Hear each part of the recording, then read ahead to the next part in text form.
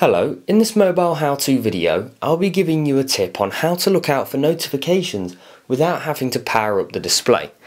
Now, the Moto E has a white LED light which sits just to the right hand side of the speaker grille at the very top of the device. Now, it lights up and flashes white every 1 or 2 seconds if you have a notification. Now, this will be a missed call, a text message, an email, or any form of a notification that you've missed.